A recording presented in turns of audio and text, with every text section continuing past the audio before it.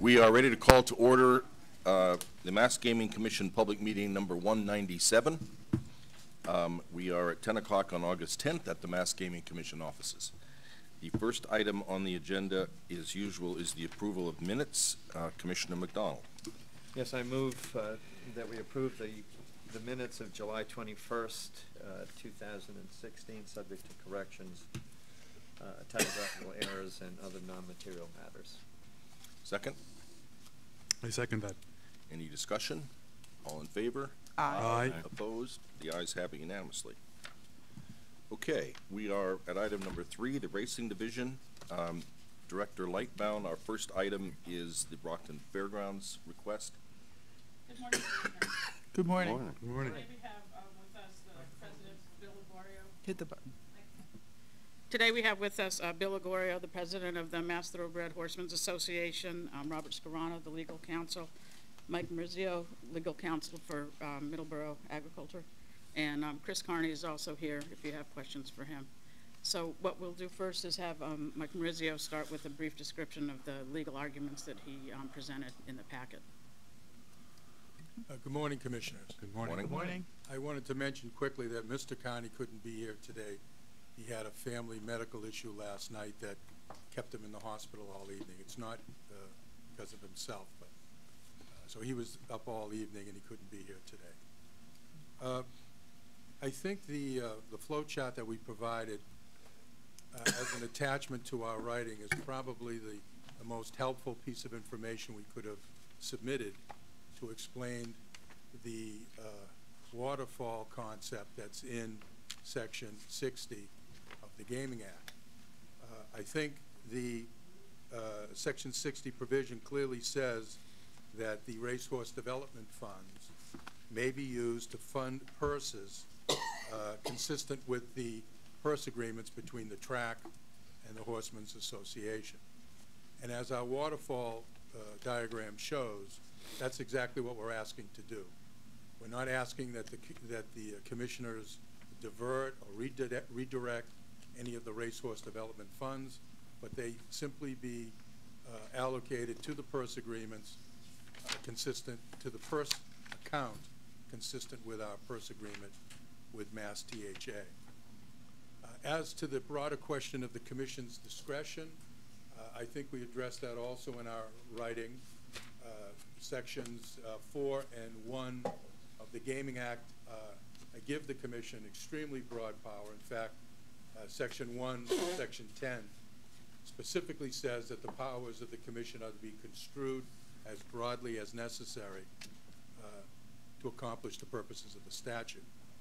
Supporting horse racing is one of those purposes, and we're simply asking that the language of Section 60 be followed specifically. We're not asking for any unique deviations or interpretations, but just follow the plain language and fund the purses for the fair meets consistent with our purse agreement. So that's, I'd be happy to answer any specific questions, but it really is a rather straightforward analysis. Mr. Marizio, although you say it's just going to purse agreement, you also repeatedly have broken down all of the track private business expenses here and are asking us to pay for all of those items. You have them all itemized out, which I give you credit for doing, but on one hand you're saying it's just the purse account, that's all we're asking for, but then you lay it all out, you know, things that that the track, any private business would cover, and not from a fund like this. That's where I'm continue to struggle with your argument.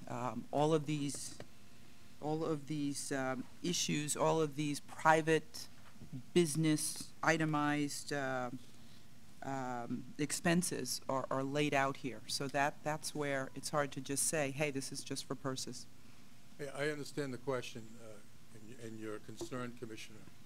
What we've done is attempted to be an open book, a full disclosure of exactly how this racing meet would be put together. you know, we don't have any secrets. We're not trying to keep any secrets. But those are the expenses, so itemized expenses that the horsemen will pay, not the commission, not the racehorse development funds. And I think if we look at the statute, we recognize that the color of money goes from public funds to private funds once it's dedicated to the purse account. That's what the statute provides. That's been racing history in the Commonwealth and across the country, frankly. I'm not familiar with any other race meet in which the horsemen pick up all the expenses for the private racetrack. Well, I think that's we have to remember that this is restarting an industry here that is pretty well contracted to almost nothing in the Commonwealth. And so when you start talking about starting up a new industry, starting up a new business, the two key players often have unique relationships that perhaps won't continue in the second or the third or the fifth year.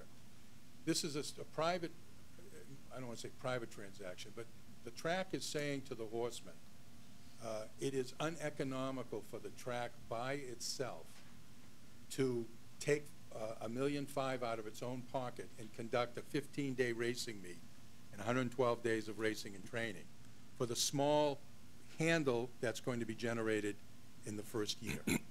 It just doesn't work that way. And what we've done is we've turned to the horsemen and said, if you contribute to these expenses, then together we can recreate this industry here in the Commonwealth. Could I just interrupt? I want to just make one, I think it's an important clarifying point. We've been looking at this in a two-step process. First of all, do we have the authority to use Racehorse Development Fund monies for administrative and horse racing operations, for administrative expenses and horse racing operations? And the second question is, if we do, is this an appropriate use of that money? And it seems to me that you're raising a question about not whether or not we have the authority, but whether this is an appropriate use of that authority. Am I right? Yes, I know that we have in the past, the precedent is that we have used a small amount of Racehorse Development Fund for the Horsemen's Association administrative expenses. We have done that Okay. at Suffolk. We have not at any time used Right. those funds for the track, the expenses that the track will incur. So I was just Understood. trying to separate Well, I the get two. that, and that's a very important point, and I'm with you on those questions. Is this an appropriate use? But so your view is, and that yes, we do have the authority to use Racehorse Development Fund for some administrative and horse racing operation expenses. We've done it in the past. Well, I think my view is that I separate the two. One is the Horsemen's Association and their expenses, Yeah, okay. which I believe we have done and is an appropriate use, but the private businesses' expenses is another question. Right, And I understand that. Okay, so that's, I get that. But I want to see if we are all in agreement that that this is a conversation that we can have. It is an appropriate conversation for us to decide, is this a legitimate use of our discretion? Commissioner Cameron is suggesting maybe this is not. Maybe this is beyond her belief of what administrative and operational horse racing operation expenses should be. But we're not debating anymore the question of whether or not we do have the authority to make expenditures for what we will eventually define as administrative and horse racing operation expenses. Well, I think the definition is what matters. I think what we're talking about. I would like to get to what you describe as the first question, as to the legal authority, if I may. I think by the argument that you make, Mr. Mauricio, any expenditure would qualify. That's right. You could qualify capital costs, maybe. Well, Any other private business, if as long as you put it in a fund, the color of money, the waterfall effect, not just administrative expenses. Am I correct on that? that's correct. Keep in mind also that the purse money is paid to a horseman as winnings. When that money comes to the horseman, that horseman is going to use those funds for any number of expenses. Some of it is going to go to the track, but where's the rest of it going? If the commission had to be concerned with what the horsemen are spending their winnings on, then the commission would have to be concerned about accounting for 100% of those funds. So a horseman's going to get a PERSIC payment. Some of it's going to go to the track. Where's the rest of it going? Pay his mortgage, college expense for his children, maybe some for horse racing expenses in the future. It's for any number of items. And what we're simply saying is that the fact that the horseman is paying the track some amount of money is no different than the horseman using his winnings for all his other or her other personal expenses. That's the line, and that's what we tried to show in our diagram, that once it's paid as winnings, that's the end of the, the jurisdiction or the discretion of the commission. Now, It does, Chapter 23K does, Section 60 does say that the account shall be for the benefit of horsemen. You're saying you could do anything with it. In answer to Commissioner Zuniga's question, that would not square with that. It could be, the statute says for the benefit of horsemen, so they couldn't give it to Joe Smith to start a movie theater. it's going from the commission, if you will, to the horsemen, and then the horsemen are deciding what to use the money for as they decide what is in their own benefit. Right, but it is limited by for the benefit of horsemen. They Of can't course. use it for something else that doesn't have anything to do with the horsemen. They couldn't decide to, invest it in drone development or something. Well, I think the horsemen could. It goes into the purses for the benefit of the horsemen, meaning the purse payment, the winnings. It's not for the benefit of the horseman by itself. It's paid into purses of winnings, for the benefit of the horsemen, for their benefit of receiving the purse payment. What the horsemen do with their funds afterwards is their own decision. To be consistent, if the commission believes it has to analyze and approve what the horsemen are doing with their purse winnings, then you'd have to look at everything they spend their purse winnings on, which obviously doesn't make sense. You wouldn't do that. Mr. Lagor, you wanted to say something? I want to just take a little bit of the legal side out of it right now, because it's, to me, it gets as tangled as it gets. I think we've been given guidelines, and to Mr. Maurizio's point, yeah, it's, transaction, but we certainly know that these expenses have got to be related to racetrack operations. We understand that we have to show you what we're doing with the money and account for it. We're not asking for just a broad painting of this is to take the money and do what you want with. Absolutely has to go for. We received initially restrictions on not using it for capital expenses, that it has to be operational and administrative.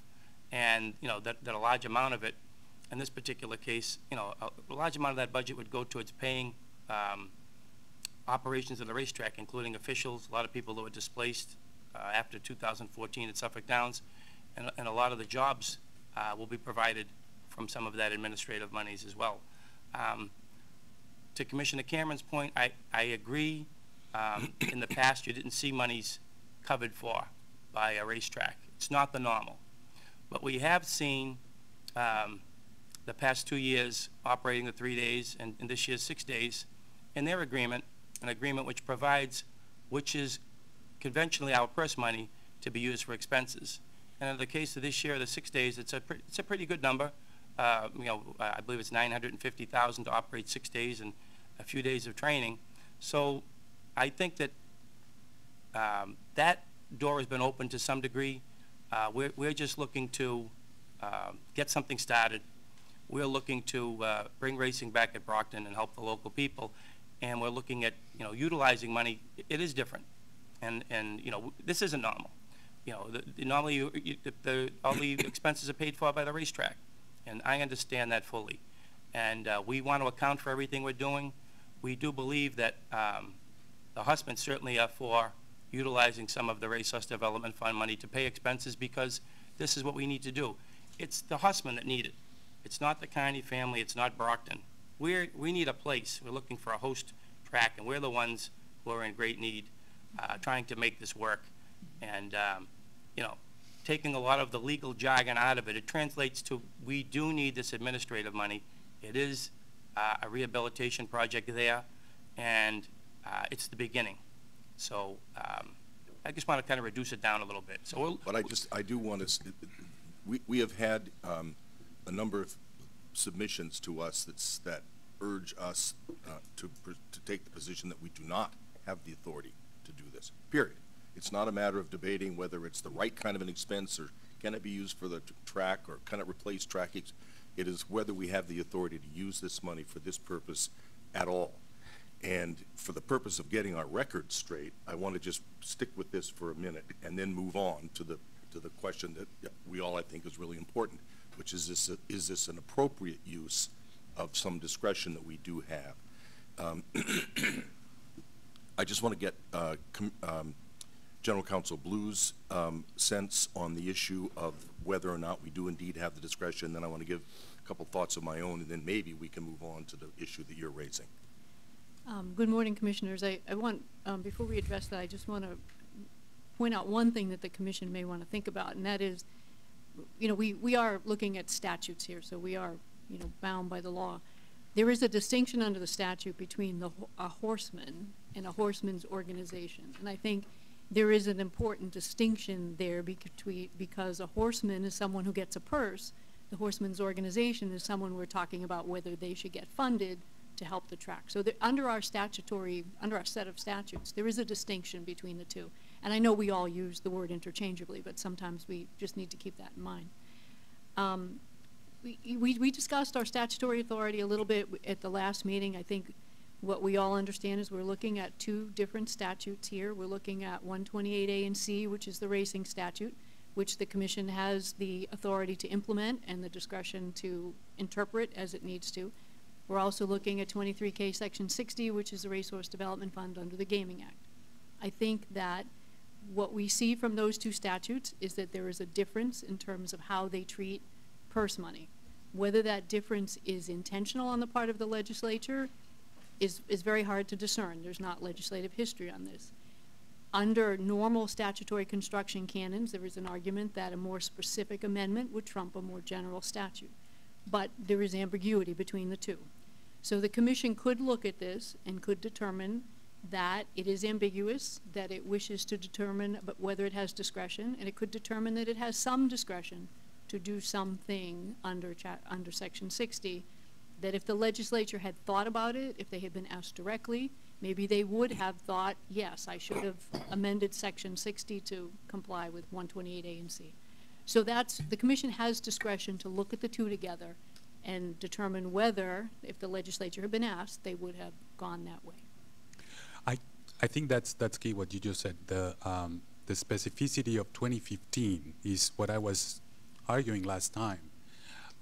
That constrains our ability to exercise a lot of discretion relative to administrative costs in this case, because 2015 was very specific, which was extended in the use for administrative costs out of the takeouts or premiums that came from the simulcasting activity, not from the Racehorse Development Fund.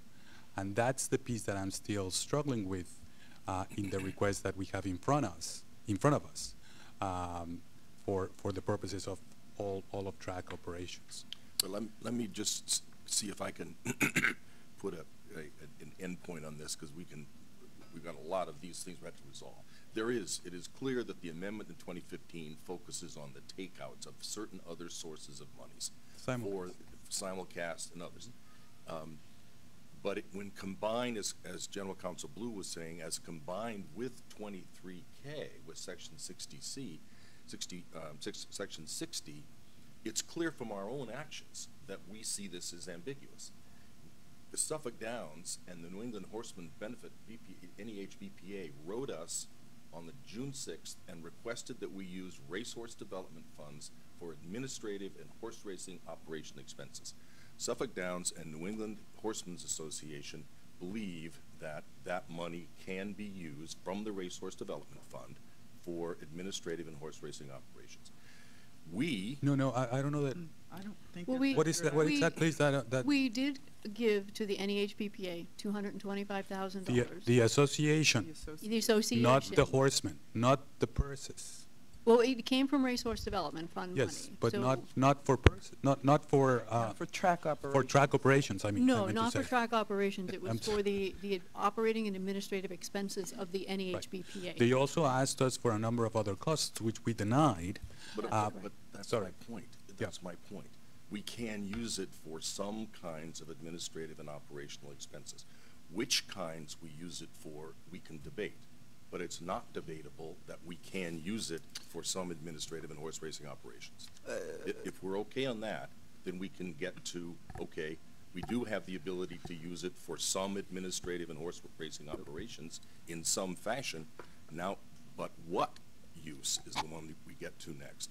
But for the record, I want us to have been clear that we have thought through and have made an informed decision about a statute which is unclear, and we are interpreting to say, yes, we do have the authority to assign or let racehorse development funds be used for some administrative and horse racing operations. See, I would disagree that we have the authority to use it for all, and I think our recommendation by our general counsel and our director of racing is that for the Horsemen's Association, we have some discretion, not for track operations. That's their recommendation to us. So Yeah. I don't know that I would be willing to say or to stipulate that, yes, I agree that we can use it for any and all I expenses. didn't say that. But you said any operations at the track. You did. No, well, the words are in the law, horse, and in our own letter, in our own recommendation. The words in quotes are administrative and horse racing operations. That's what the money was requested for by Suffolk Downs and NEPHPA. Those are the words that are also used in the 2015 amendment. But not just I'm any not- administrative No, I'm costs. not, I don't have the word any. We're going to debate. Okay. What does administrative and horse racing operations mean? That's, we're going to try to figure out. Does it include money to go for the track? Maybe, maybe not.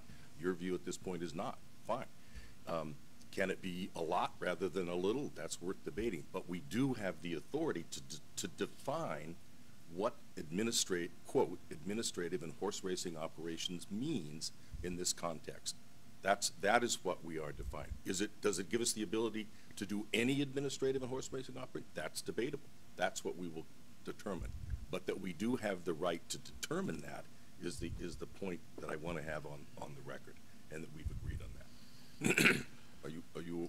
Well, I guess I see your point. I don't want to be sort of close to obtuse to this, but I think it matters very much, what we're talking about in terms of the purpose. I know you're trying to make it a two-part question, but I see it more interrelated, as in depends what we're talking about. Okay. Okay, I get it. Let's, I think we are saying different things in apparently somewhat different ways. I mean, the very fact that we are here debating which expenses we might authorize does suggest that we think we have the ability to determine which expenses we might authorize. So let's move on. And now let's talk about, they have suggested that we use our discretion to fund $1.5 million of expenses as enumerated on that chart. Is that something that we want to do? Is that an appropriate use of our discretion? Can I? Yeah. Can we take a step back? No. Sorry. Can I take a step back?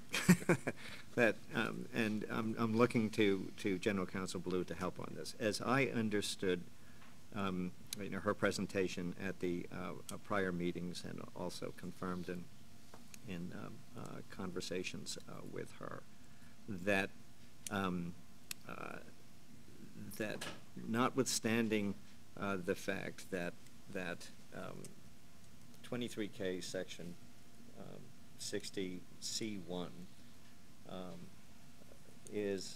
appears to be explicit, that the racehorse development funds are used for purposes of being combined with revenues from existing purse agreements to fund purses for live races, which by its plain terms would appear to suggest that the Racehorse Development Fund's application are limited to funding purses for live races.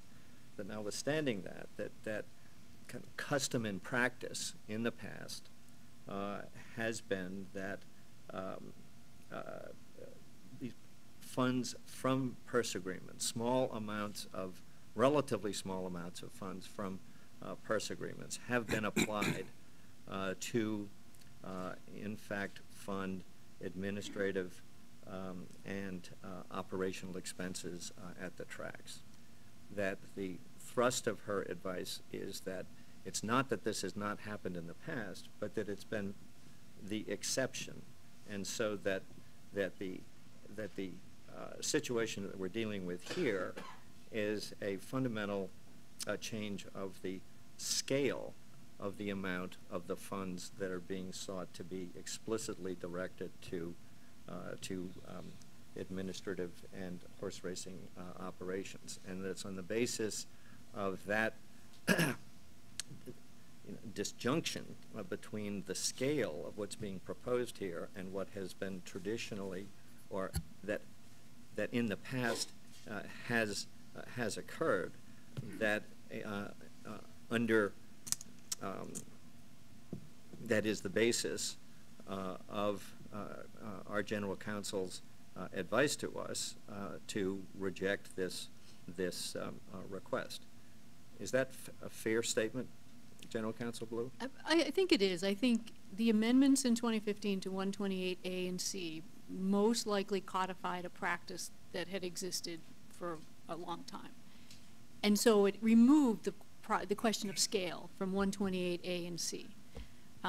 It did not address Section 60, which is the unfortunate part. If the legislature had addressed them both equally and had treated them the same, we probably wouldn't be having this discussion. So I think the scale question was addressed under the horse racing statute, because back in the older period, that was the only place purse money came from, unless the track put it in themselves. So I think, yes, generally what you've stated is correct, and we're between two statutes. Right, and just so that those are here from the public and those observing us, that the 2015 legislation was limited to proceeds that were received pursuant to the simulcast revenues, correct? Simulcast, live handle, and premiums. Okay. 3 different sources of money. But all from did not reference the Racehorse Development Fund. No. That's correct. And I guess I'm, excuse me, maybe I'm mistaken. I thought that the only monies that we have approved traditionally were to administration for the horsemen's associations. You are correct. So That's the that only is money very that different we've than the approved. scale for all of racetrack operations. Yes, that's correct. So which of us is? Well, Commissioner McDonald's talking about the statute, and he's correct when you talk about the statutes. When you talk about what the commission has done in the past, yes, you have only approved operations and administrative expenses for the horsemen's organization. But it is our understanding that they have a purse agreement with Suffolk, and they may have made arrangements with other pots of money under 128A and C to do other things with.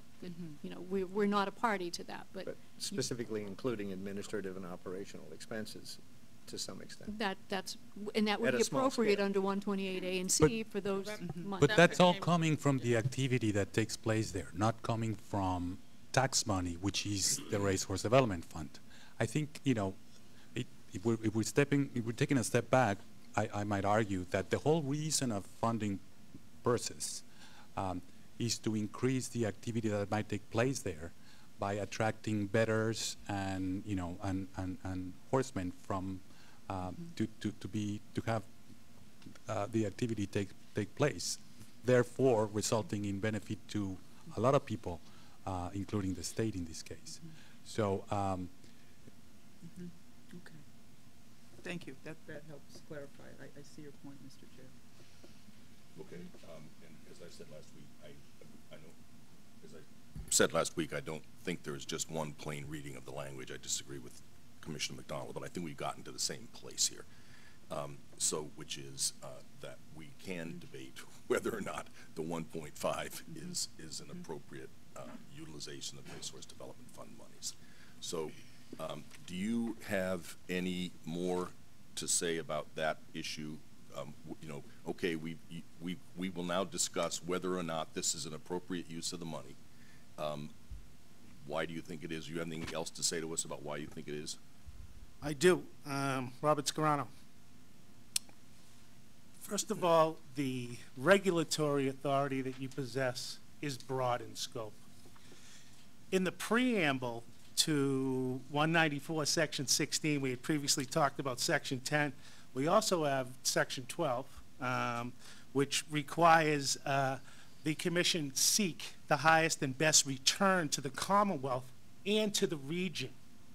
That is a broad power that's designed to give economic impact to a region and to address the intent of the statute, which is to get money to the horsemen and horsemen's organizations so that it can be utilized to operate the facility necessary in order to meet this intent and this legislative intent.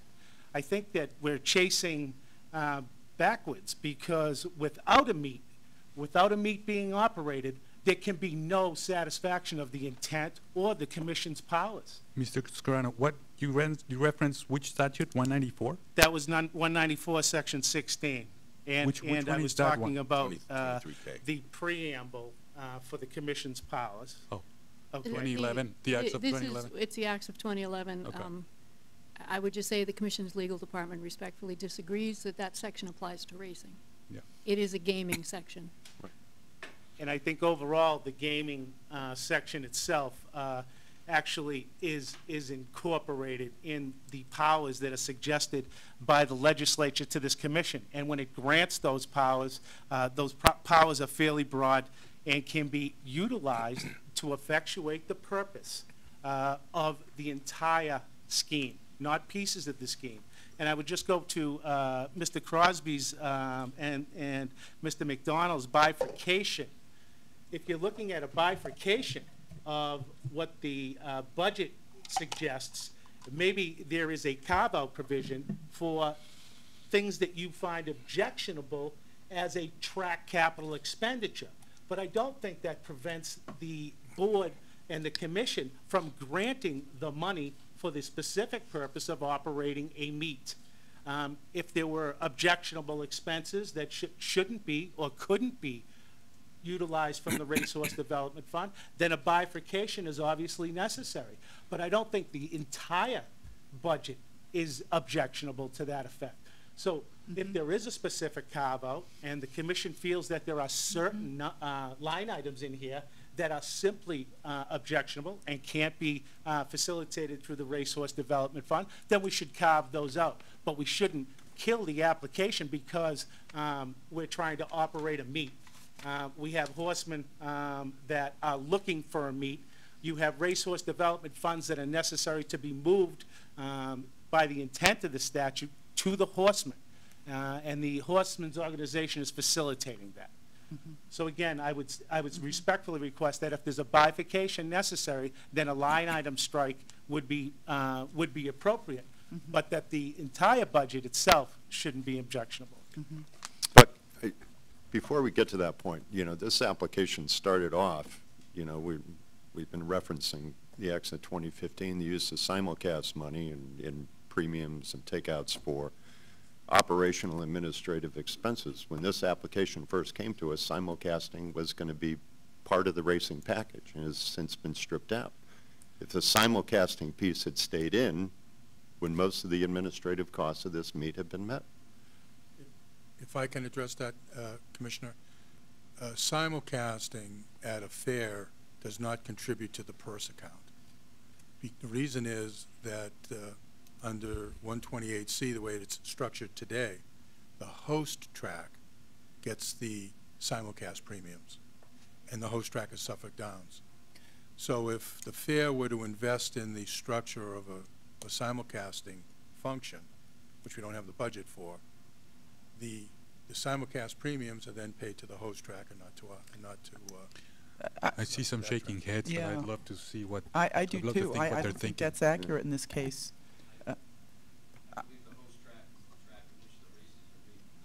Obviously, right? Right. Yeah. I think you'd have to examine it a little closer because the premium structure is paid to the racing meeting licensee in Suffolk County. That's where the premium payments go. The fare section is entirely different. It's under 128C. It's a separate section. If I could jump in and just add to that, Mr. Tuttle's position is correct, that if we were the host racetrack, we wouldn't be paying the premiums. We'd be sending, our signal going out would not be based on premiums. I think that the jurisdiction would be that if we're simulcasting other venues, like taking the New York signal, et cetera, then we'd be obliged to pay the 3% premium to the host track. But the signal going out would not be an issue as far as paying a premium. That would be the case. The host racetrack would then send the signal out, not pay a premium. The track providing the racing would send the signal out, not pay anything to the what's considered the host track in the Commonwealth, because of course we would be the host racetrack. Right. I think the issue is the revenue we would generate would be very minimal to offset expenses. We have talked on and off about doing it. I think one of the reasons that it got delayed in translation was the federal lawsuit that was filed left us with some questions as to what we should do with simulcasting.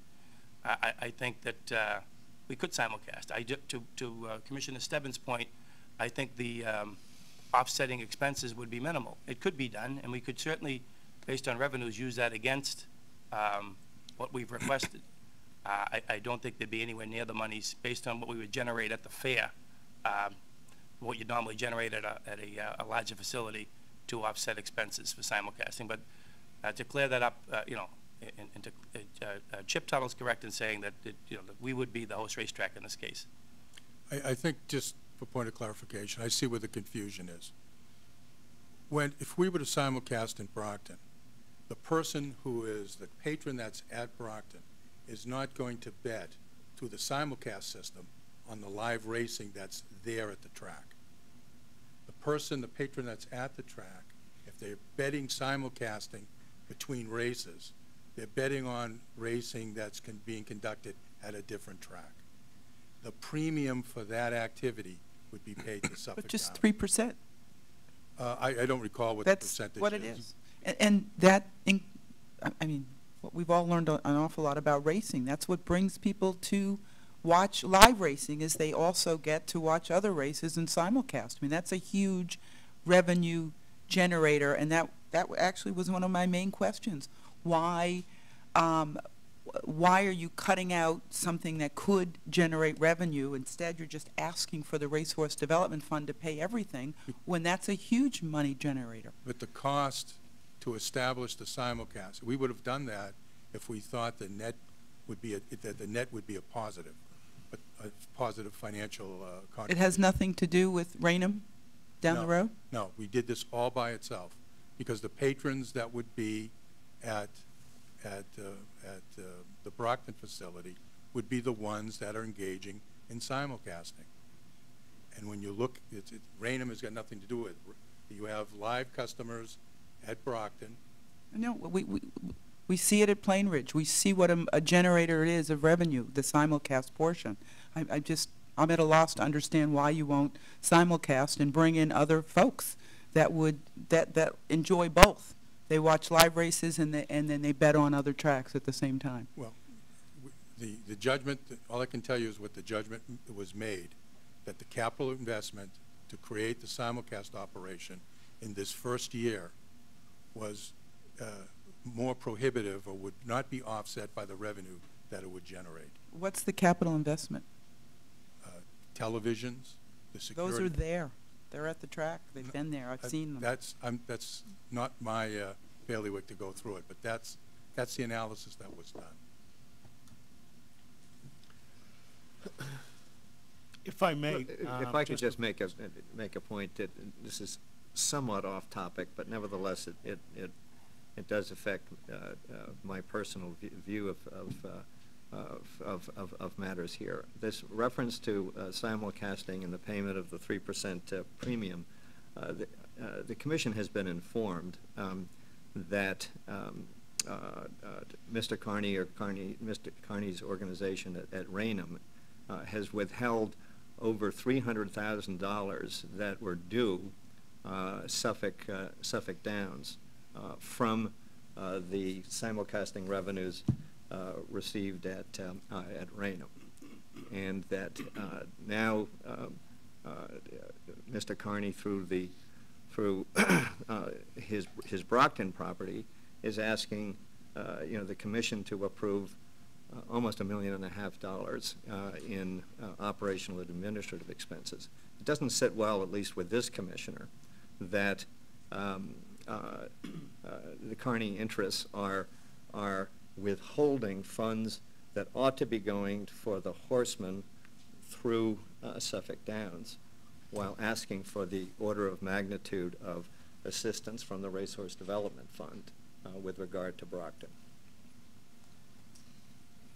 If I might respond, of course, that matter is subject to a federal lawsuit filed by the NEHBPA. I do respect the issue being brought up, but to be discussed here when the commission actually has a right to intervene in that lawsuit may not be as appropriate. But I don't believe that the reason for not simulcasting at Brockton is related to any issue between the Carneys and Suffolk Downs. And I certainly can understand the judge's reservation relevant to asking for funds while that money is outstanding. But that is a separate matter that is going to be taken up between the NEHBPA and the Carneys. As it relates to the Brockton application. Well, let me just stop you there, but we've been advised by our general counsel that the Raynham position is not supported in the law. And So I it's not have a no, question of intervening. I mean, we're being asked to exercise our authority under the statutes, and we're faced with a situation where the Raynham track, the Carney interests, have failed, according to our general counsel, to comply with their obligations to pay these funds to Suffolk Downs for the benefit of the horsemen at Suffolk Downs. I fully understand what the position is and whether the obligation is valid. I'm not here to comment on it. But if you're connecting the Brockton application to the actual payment of that money, I would suggest that this application didn't go forward with that position. And we fully expect the counties to do what it is necessary in order to address their obligations. But going back to this application and the issues that we had previously discussed with the budget, I think we were discussing whether or not a bifurcation or a line item issue exists with respect to the commission's discretion to grant that money. Notwithstanding that there is money owed between the Carneys and the NEHBPA, who opposes this. But I think that complicates the matter when we're here looking at exercising the broader discretion of the commission in its exercise of determining what monies could be available for operational expenses at the Brockton Fairgrounds. And if we were to get back to that issue, if there are objectionable items in the budget that the commission felt were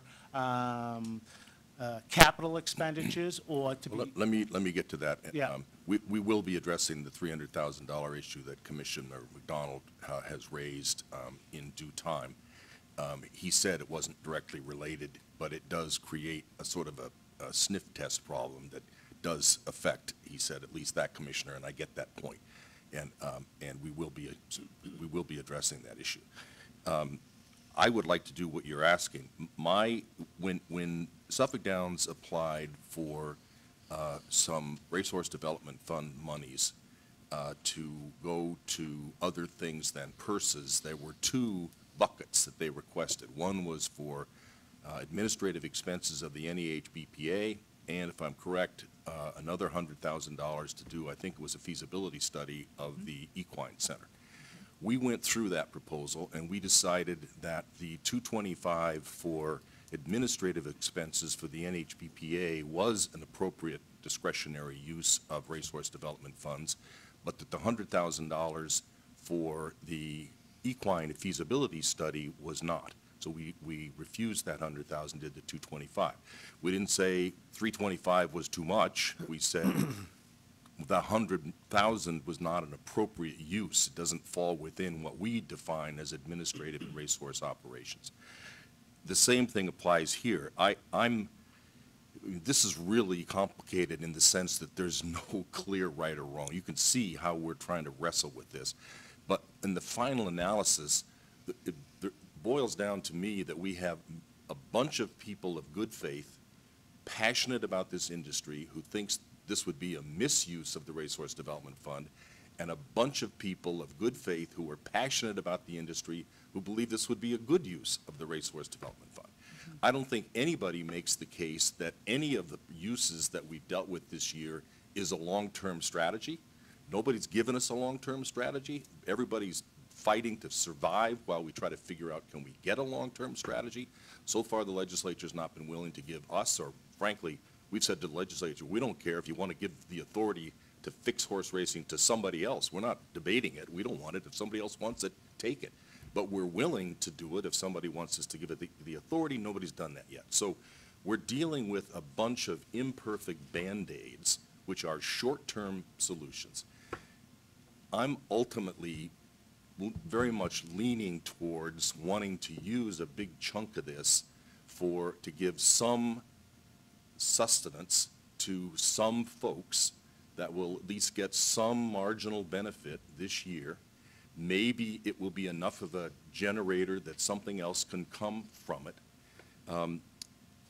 But I want to go through the particulars here, because even in what I'm beginning to think is an appropriate definition of discretionary definition of administrative and racehorse operations, they would not qualify. There's at least a couple. The repair rail racetrack service refurbished starting gate, $150,000.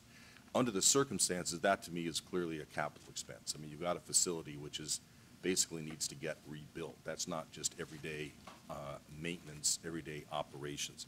That feels to me like, even in my evolving definition, would be outside the parameters. Mr. Chairman, I have just a point before we start bifurcating some of these expenses or thinking about them.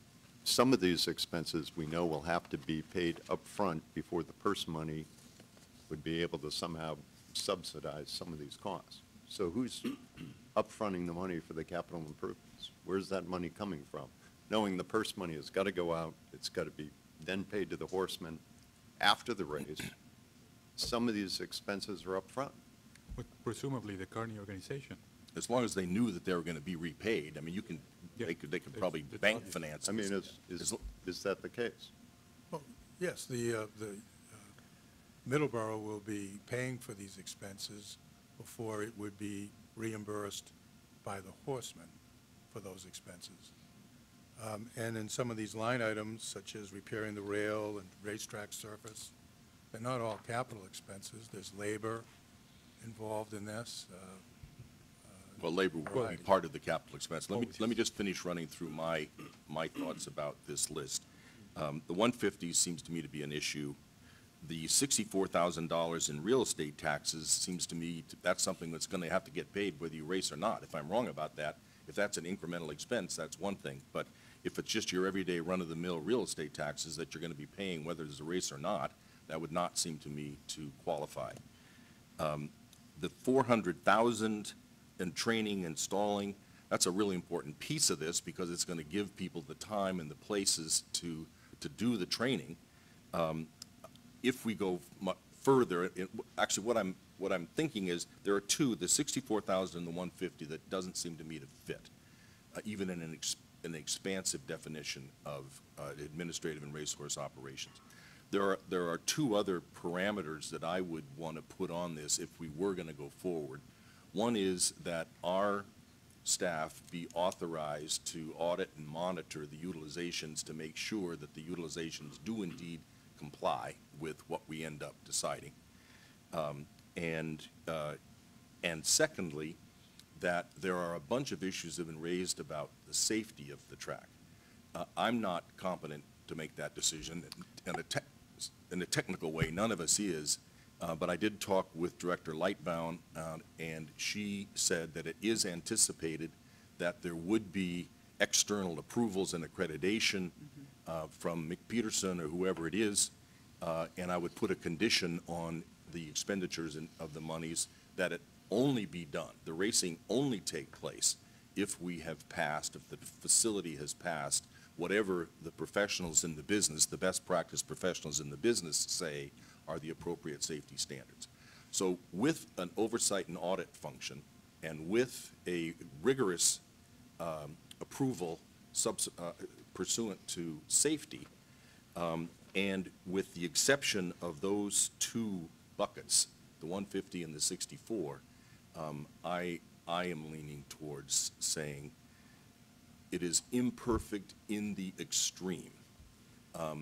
But it's not utilizing the whole fund. The fund is going to be replenished every year. There is a broad-based benefit to the horsemen. This clearly would be a benefit for a bunch of horsemen. I'm leaning towards wanting to do that. I had a slightly, well, probably a very different approach. I really struggle with track private costs coming out of the Racehorse Development Fund. I very much agreed with our decision to help the Horsemen's Association at Suffolk, and I'm very much in favor of doing the same here if this project were to go forward.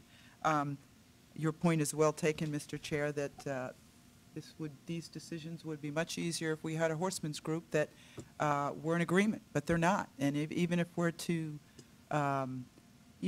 say that there's, say, 50% of the horsemen in each group, which we don't have a way of quantifying, but there's a group strongly against using the funds in this way, so that does complicate things. Having said that, the one piece I look at in this list, itemized list, that really is related to the horsemen would be the training and stalling rent for 16 weeks. They do not have a place to train. So I would be in favor of adding the $400,000 to the 262, which they've already requested for the horsemen, their Association. the association. So when you look at that 400,000, the 262 plus the 2.4 for purses, my number comes out to 3.16, which I think is an awful lot of money for 15 days of fair racing. I would be willing to go that far with this fund, but I am just not comfortable with private monies that are usually paid for by the track. And it really is problematic to me that the one generator in all of racing is simulcast, and I'm really not understanding the argument that this track does not want to add that value to their proposal. There's not one thing here that, as a track operator, that the owner is willing to fund, and that's problematic to me. And like I say, my number now is 3.16, adding that 400,000. I think Mr. Ligorio had something. Yeah, Chris Connie is here today, and to Commissioner Cameron's beliefs, I think she's spot on, as she's been most of the time we've been at meetings. Certainly the simulcasting will attract people, and I've talked about it.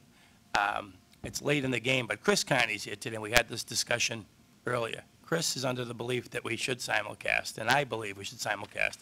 The confusion, I think, came with the lawsuit and turned everything upside down. We had these discussions. I agree with Commissioner Cameron that, by simulcasting, you do attract people. By simulcasting, if I was going to go to Brockton for the day, for example, okay, and I could go there and throw a couple of dollars down at Saratoga, maybe it becomes more interesting to me and more appealing. I think Chris is very open to that today, and I think that we could use, of course, any revenues generated to offset some of the expenses. I do know that the big problem is that the county's lost quite a bit of money back in 2001 And the Husband really need this venue to go. I think in the long run, we do need additional monies. We do need the monies to operate the racing end of it. But I think that simulcasting could be included, and the stipulation that those revenues generated would offset directly those expenses, and we could do that. I do believe that you're correct in that assumption. And I think Chris is willing to do that, and I think I would be more comfortable moving forward with simulcasting. You know, we're representing a lot of husbands. There's those that don't agree with what we're doing. There's those that agree. We have a huge amount of people. The bottom line is we're trying to get people back to work. The spinoff has been the local farms. I don't know if you got to see the video we put together, and it's only 7.5 minutes. It was 30. And Patty Ridden and I, by the way, Patty's having heart surgery today, minor, but that's why she's not here. She would love to be here today. But that's just, we went across the state, and we went from Sunderland, Mass. To Hatfield, over to Norton, kind of all over. And the feeling's the same, that without some form of live racing, and to Commissioner Cameron's point again, that extended training and stabling is probably more key, even more key than the racing. Without that, the farms are falling apart, and they can't exist anymore. There's no borders. You know, the extended time at Brockton, when the meet is over, will allow us to stay there probably 30 days and beyond, and if we would like to, those people can jump over and run over at the Meadowlands or wherever. Important factor here is that when they return, they're buying their feed locally and they're supporting local vendors. So we can run out of town, we can use that facility, which is what we need desperately, and we can start to get some of these farms back on their feet. But I do agree that simulcasting is a big part of it. I do. I just wanted to, you know, thank you, Bill. You know, as I was looking through these expenses, and you've always clearly pointed out in the communications you've sent us about the need for a place to train and how critical that is, and point being, you know, I agree with Commissioner Cameron's point of that, you know, I could see that being a benefit of the membership that you offer to horsemen who have their horses stabled here, you know, bred here, et cetera, is a way to prepare them for racing, whether it's at Brockton or, as you pointed out, the ancillary opportunity to race at other locations. So, you know, of all of these expenses, the one that I could see bifurcating out of this in putting it to the expenses of the Horsemen's Association would be the $400,000 in training and stalling costs to allow your members the opportunity to train. Others? Well, I was originally on the notion that none of these track expenses would qualify under my read of all the juxtaposition of the authority, discretion. Mike. Yeah. Sorry. Originally under the assumption that none of these track expenditures would qualify under our authority to and discretion to fund this. I do take the stalling and training rent to be perhaps in the one category where we could put it back to the applicant to say, you know, that would be one cost that we could fund. Could you still? I still have the question as to whether they could run the meet, because this seems to be, you know, really an exhaustive list of all track operations, and that's where I stand. So I'd be willing to go along for the sake of consensus in, you know, allowing the 400,000, but none of the other costs that are itemized here, that clearly in my mind are track operation costs. Do we have any idea or any ballpark, intelligent ballpark estimate on what kind of revenues, if you do simulcast, which I hear you're saying you're prepared to do, Mr. Carney has said he would agree to do. Do you have any idea what kind of revenues might be generated to the nearest, I don't know, 10,000, whatever, some intelligent sense? Commissioner. About 50,000 a day in simulcasting. We average about, I think, 125,000. So So 50,000 would mean revenue that could be put towards these expenses, give or take? 10% of it. Yep. You gotta remember, back in 2011, we only can run simulcast in the days you run live. There's no doubt. Yeah, 15 days. If you do look back at 2001, there was 3% paid towards the versus the Suffolk County. It came out of Boston there. I could have my account get it, but it goes back a long time. There. You know that one. It was written in the statute at the time. Then Governor, the woman that lived in Western Mass, she was the one that signed the bill. Swift, that would be Jane Swift. I was her chief of staff, actually. There you go. And there was 3%. It was paid by Suffolk. Okay. And going to Judge, on your lawsuit. Not my lawsuit. I can't speak to my father, but if you look at his interpretation is, and his interpretation sometimes is different than others, as I know him and love him very well, he maintains that at the end of Suffolk's meet, he stopped paying the horsemen, and that they did not apply for a license in October. If you look, they were granted a license when the legislature. Chris, excuse me. I appreciate, it's been brought up, you'd like to respond, but Yeah. it's not, there will be a time and a place to resolve that, not this. Just figured I'd let you know what is. Right, spot. No, no, yeah. right. And we understand your point about not everybody agrees all the time with your father.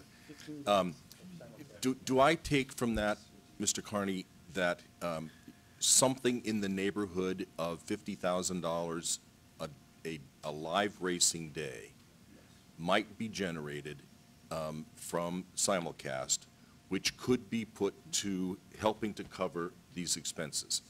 No, that's not the case. I'm sorry, Chris wasn't in the meetings with the accountants.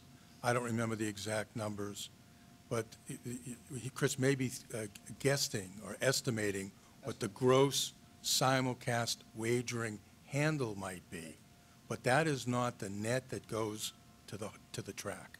No, It's Yeah. Well, I'm looking for a rough estimate. Would half of the 50 go to the track? No, 10%. no, it's 10 of the, 10 of the 50. Well, we were talking about it the other day. Well, I forget what the state breakdown is. so 5% of the 50? Probably right around there. Okay. So, It's not, it wasn't a huge number, that's why we didn't incorporate Right. simulcast into it. It's- We figured if we got people to the track, they would bet on the live races, and the pool, Right. purses and the pools were bigger for live. right, right. So Mr. that would be 50, that'd be 5,750,000, No, 750,000. 750,000, right? Yeah. And If you have 50, 10% of that would be 75,000. 75,000. Yeah, right. Just a dent. So even with simulcasting, it's not going to change the configuration very much. Mr. Chairman, That's not can I something make a much. procedural point? Sure. All right. That, we're here, 2 meetings after which this, item was originally on the agenda. It was on the agenda of our July 21st meeting, and at that time, the request for 1.478, et cetera, 2 million, was submitted by the Middleborough Agricultural Society. That's now been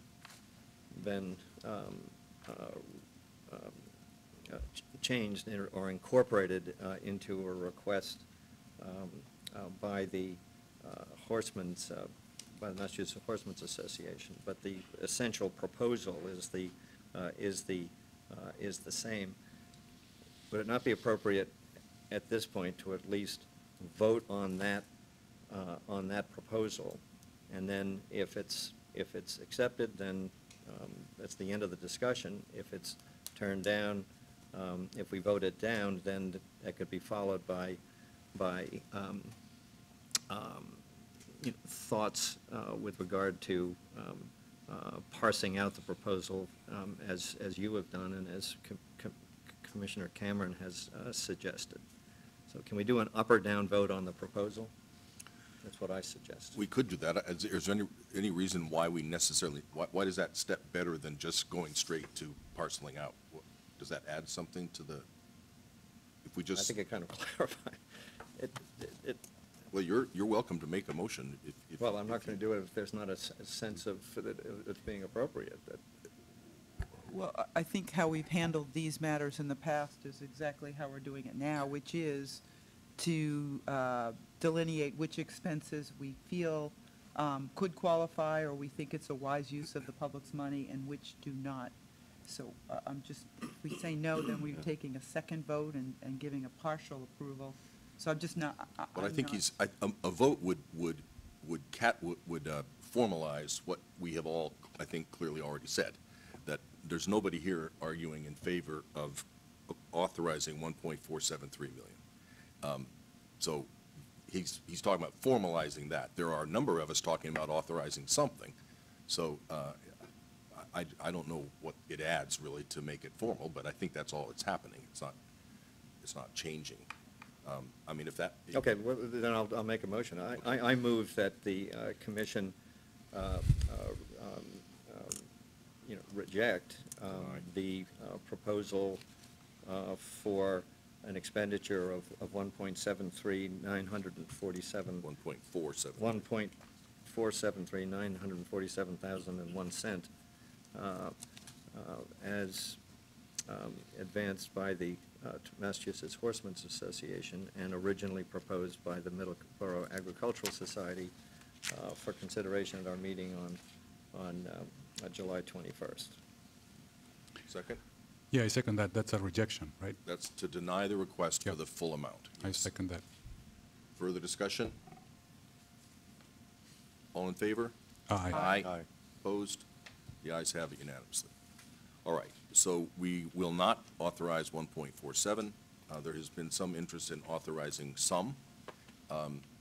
Is there a middle ground, any kind, what I suggested was basically, what, $1.3 million essentially, right? No, $1.25 million.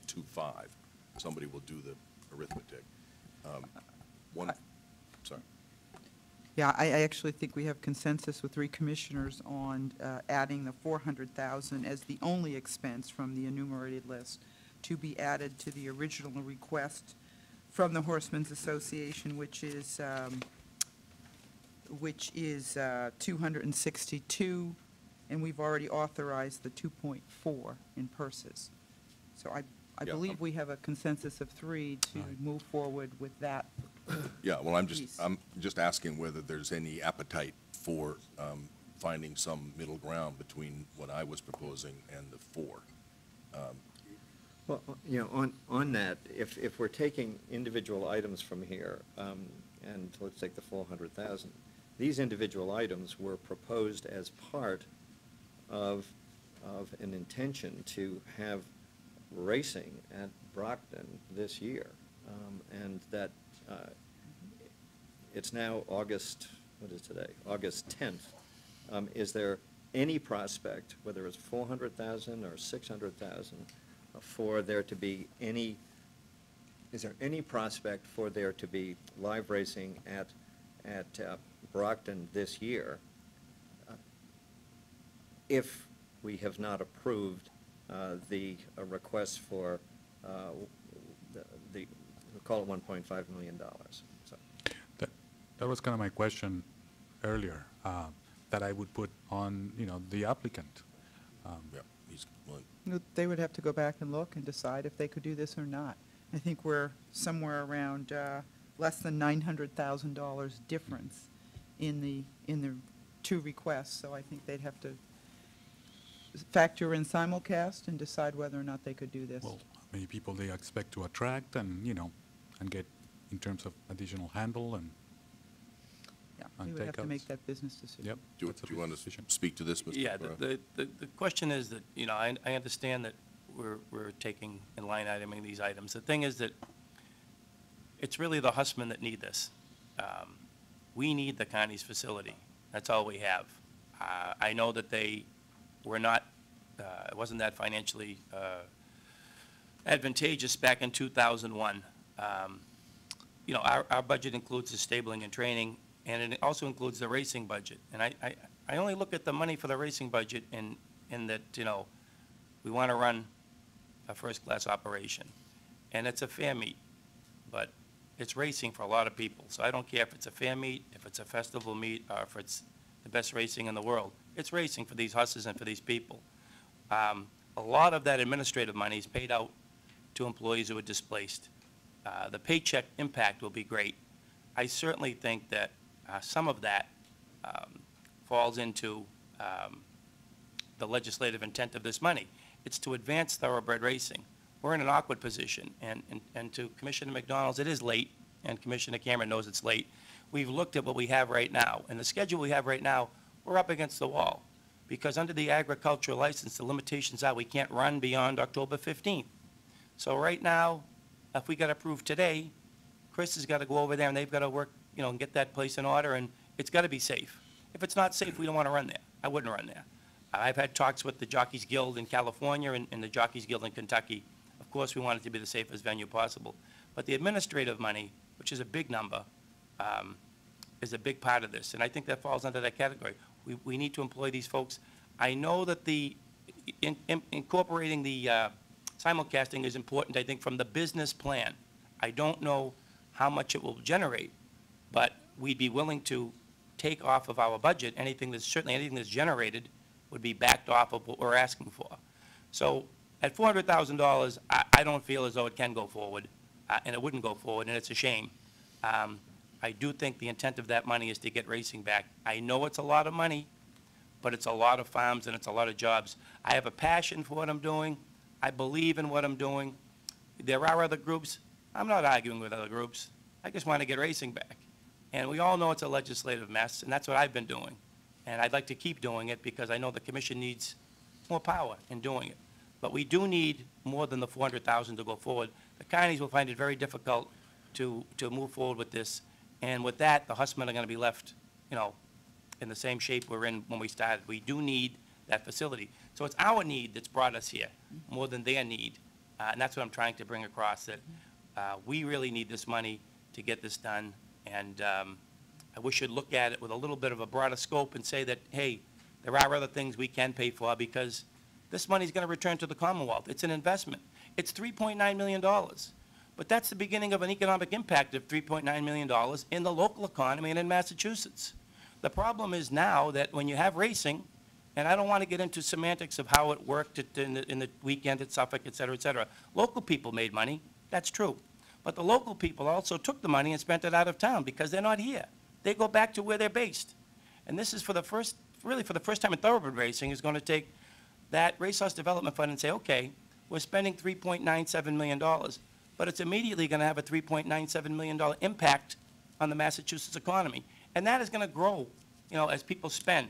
Because without the backside running and training and stabling, you don't have, and I put this in my piece, and I don't want to belabor it because you've read it, you don't have the economic engine that's required to bring thoroughbred racing to the forefront. You need those pieces. And we're in desperate need of this commission looking at that and saying, listen, this can work, maybe this can't work, or, you know, but it is for the advantage of the Hussmen, and it will contribute to the economy. The money will be spent in Brockton and Massachusetts, the feed vendors, et cetera, the blacksmiths. It'll be a cascade effect that will really impact the area greatly. And the state will see a return on its investment. I think we have to look at this somewhat as an investment in Massachusetts and in Massachusetts racing, and a little bit of a jump start to Chairman Crosby's position. It's not the greatest plan in the world, but it's something. The money is there. We've lost 30% of the Racehorse Development Fund via the committee, and it's not their fault. There's no plan here. And we revisit that again in October, and without anything going forward, there's a chance we lose it all. Maybe it all goes to the standard breds, because if it doesn't go to the standard breds, someone on Beacon Hill, and there was a senator the other day that said that he thinks that this money should immediately leave the Racehorse Development Fund and go to a number of other things. And that's going to be the sentiment up there. So I think we're spending money that's there. We're not squandering the money, but we're utilizing this money for Brockton, but truly for the Hussmen. And it is an investment in Massachusetts. It will come back to them. The money will be spent here, and the paychecks will be cashed here, and people will spend their money here. And I asked the commission to look into a little more detail as to what we could use in expenses, because it does mean a lot to a lot of folks. I think the difference between 2001 and now is the huge infusion of racehorse development money. So I don't know that those numbers are fair to look at when there was no racehorse development monies added to the purses at that point. And I think what we're talking about is a very large number. It's not 400,000, it's 3.16. We'd have to do the math to make sure my math is accurate. But so I hear you, and you know, I think we're trying to be as fair as we can here with that, but still have a responsibility for a state fund. Yeah, it's hard to disagree with anything you say, Mr. Lagorio, with the exception of we're not addressing the authority that we have for the purposes of the costs that you're requesting us to do. I do agree that, you know, it's still a lot of money. It has to be commercially feasible as well for the operator, and you know, that's fundamentally what needs to be put back in my mind to the Carney Group. As I agree with your position, perhaps we can call out these 400,000 out of these requests. That's a much more direct benefit in my mind of the horsemen for all the reasons stated here.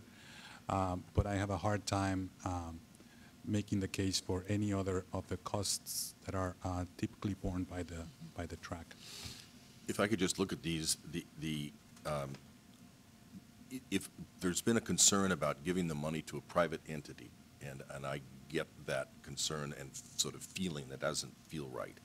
And I think it's important that, you know, we not use monies to invest in the future of the Carney operations, for sure, which is why, for example, I think the capital expense should be excluded. But if you look at these numbers, this is money that's not going to the Carney. Virtually none of it is going to the Carneys. There's like $40,000 of insurance. 8,000 of it comes back to us. There's tens of thousands for ambulance, horse ambulance. City of Brockton, the fire department, the police department get $35,000 in overtime or whatever it is. This money is not going to the Carneys. It is going to make it possible to have a meet. And that's what we're supposed to be doing, is promoting meets. It's ill-defined, you know, we're supposed to be trying to figure out ways to somehow or other promote and salvage this industry. There's tons of people that are saying this is a small step in that direction. We're not lining anybody's pockets. We're just making it feasible. It's in the nature of the 400,000. It does, if the 400,000 is a good investment, then why is it not a good investment to permit to put up the money to do the race days, the live race days? I know it's different. I mean, I understand, but I really feel like there is a, you know, there is a logic. The money is just sitting there. It is there under the law for the benefit of the horsemen. The horsemen are telling us as passionately as they can that this is for their benefit.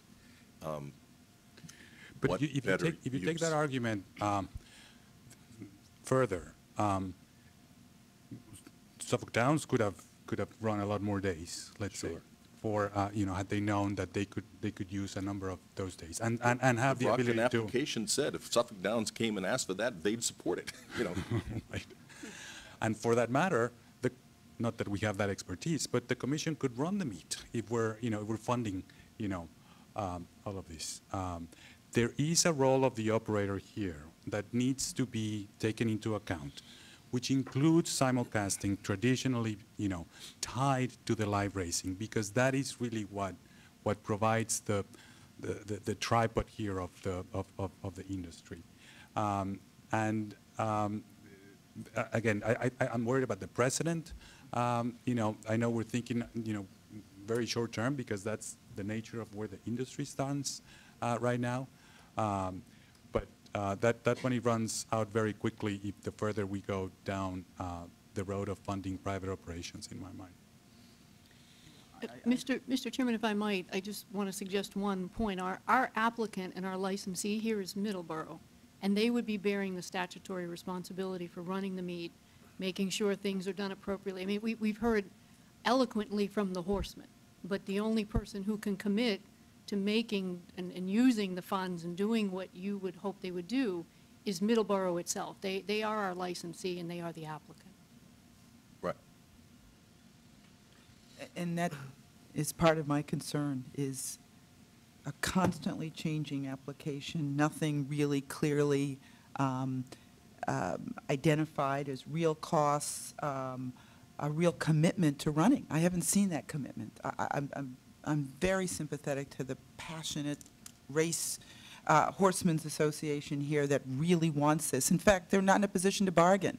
I think they look at these costs and they know that these are costs they shouldn't be funding, frankly. But they're in no position to bargain because they have no other alternative. And it's just, it's a tough for me to just carte blanche say, yeah, we'll pay for everything. When there's been nothing articulated. This application has changed over the months tremendously, frankly, without always good explanation. It just, to me, does not pass the sniff test. Commissioner, I think, back in 2001, when we initially invested $3 million, nobody said to us, hey, look, it was a nice try, here you go, here's some money to make up for your losses. So the numbers that we projected right now, we are not projecting numbers to lose at this point. I would love at this point of my day, in my life, because of my love and my passion for racing and such my father's, to say, here's my facility, use it, pay your bills, and let's see how it goes. We didn't have one debtor from the 2001 experience. Not one person came to this commissioner at any one time and said, oh, the counties didn't pay me for the rail because they lost money. They didn't pay me for this because they lost money. Every one of the horsemen get their purses, okay? The reason why we're here today is the passion and love of the racing. Let me put it this way, I'd be happy if Suffolk County ran 150 days, okay? They simulcast, okay, which is simulcasting away from other facilities in Massachusetts, okay, in this today's day and age. So you talk a little bit about Raina maybe suffering for 15 days of the year. It really wouldn't suffer at $50,000 a day, you know what I'm saying? So I just don't want the commission to get a misguided idea of what the counties are trying to do here. I would love, you told me, hey, look, you can make 15%. You know, I'm in the rubbish business. I'm all about making 15% and going home. I'm totally happy with it. But you know what? At my father's age of 88, my mother had a hernia problem last night. That's my dad in there. He'd be sitting right up there, believe me. He'd be going back and forth with everybody in this commission, whether it was good, bad, or indifferent. You know what? He's not going to take another gamble at 88 years old. We've already gone 0 for 2 in the gaming licenses, you know that. You know what? I'm not putting my hat out to my dad and saying, hey, look it. Just throw the money up. Don't worry, we'll make it. You know, at this point in time, the numbers we put, don't get me wrong, there's probably a cushion in there. But you know what? No. Let me put it this way. Billy just touched on a little bit. The legislature at some point in their day is going to say, hey, look it. There is no thoroughbred racing in Massachusetts. You can't count 6 days of thoroughbred racing in Massachusetts as a great victorious meet in Massachusetts. I wouldn't be surprised if they didn't say, hey, look it. And you saw the Senate President say last year, I think in the State House News, he talked very vividly about taking the money away from the Racehorse Development Fund, and when you come to them with a plan, whether it's a racetrack or not, they'll reinstate it and refund the money. Not as far as go back, but as far as starting forward. I understood when you took the money from the thoroughbreds and went to the standardbreds. It was a totally great idea. They're up and running, they're live. 6 days I don't consider live. If you look at the 15 days, we tried to come in, and many days, Catherine Blue will sit there, and Dr. Lightbaum will sit there. And Commissioner Stebbins, I've been in the commission 6, 7 times, and we've changed the application different times. Mr. Marizio has fought with Billy, he's fought with me, he's fought with my dad. You know, Mr.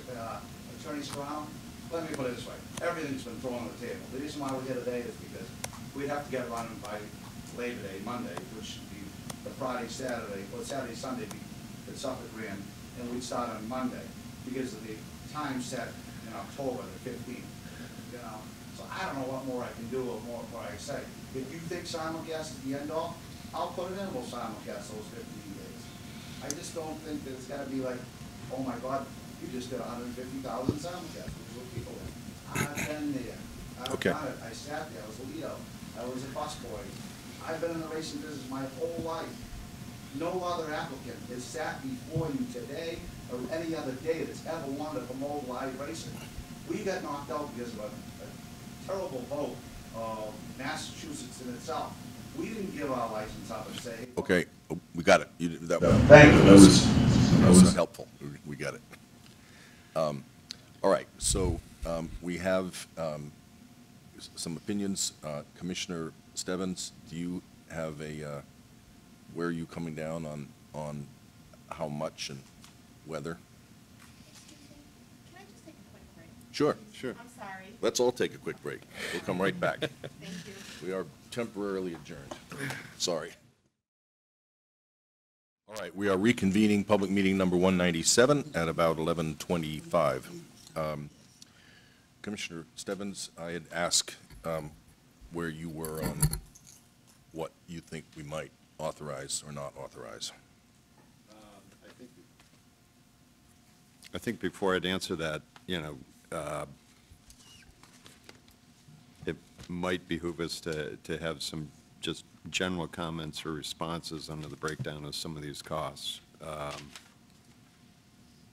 I worry that jockey insurance is way too low. I don't know what other general and administrative expenses are. I don't know what legal fees are during a 15-day meet.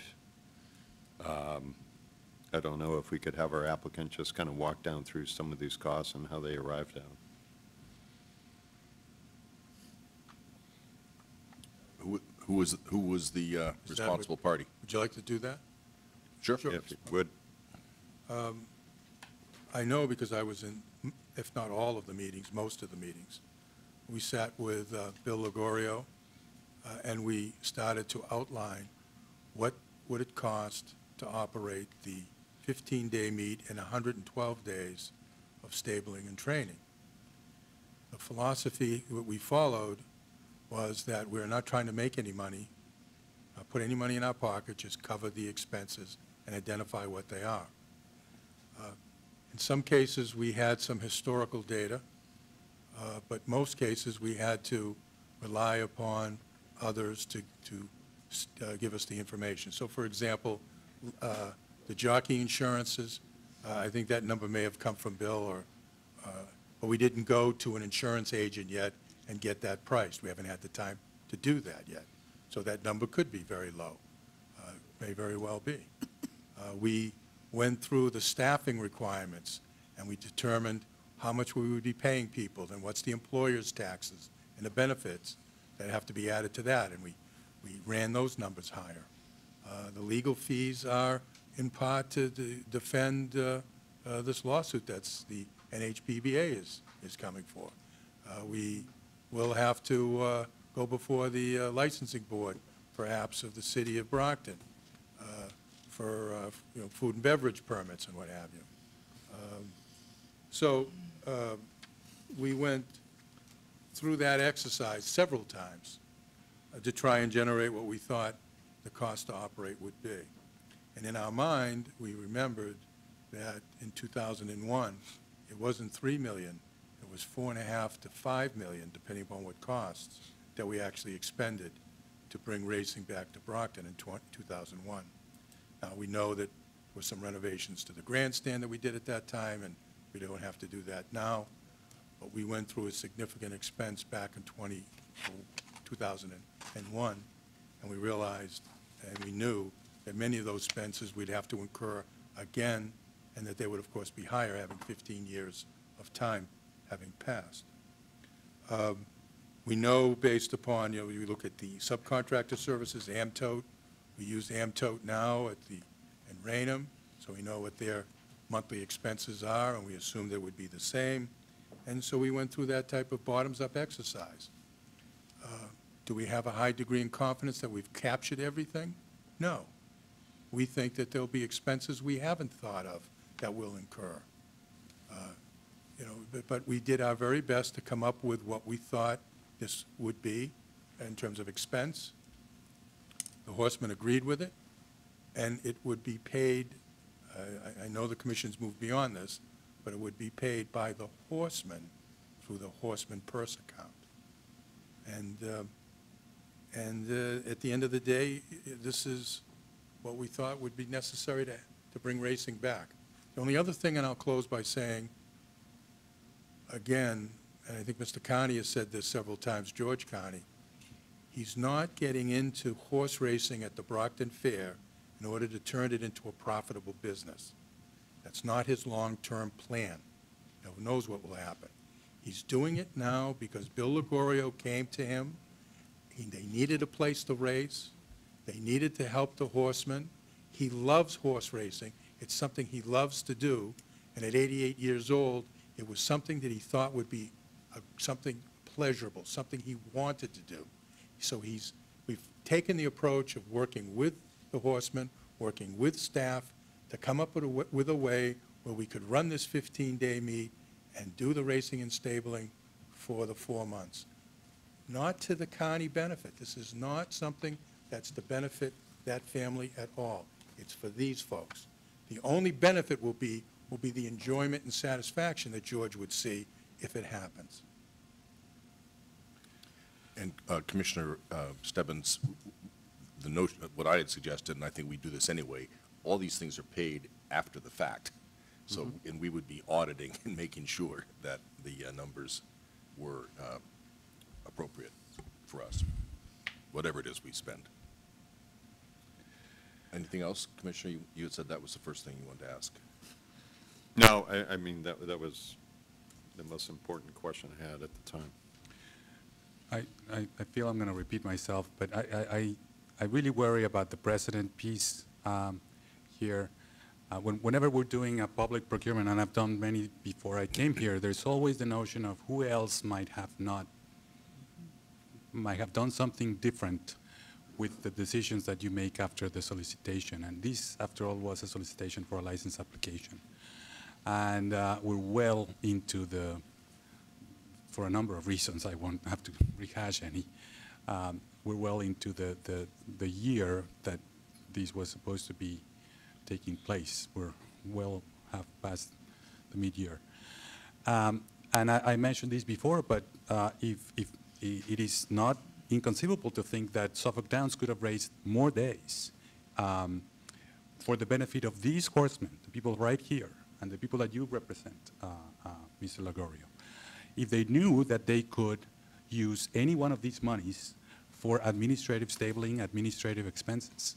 So there's a question of fairness, first and foremost, and there's a question of precedent. And I understand, all the efforts from all of you to try to give a lifeline to people who are not able to take their horses out of state or for whatever reason. But it's important for us when we make these kinds of decisions to consider the what if and what next. And I think it's with that in mind that I put all of these categories, as Commissioner Cameron does, of track operating expenditures in a very distinct category from administrative expenses to the association, like we've already approved for both associations.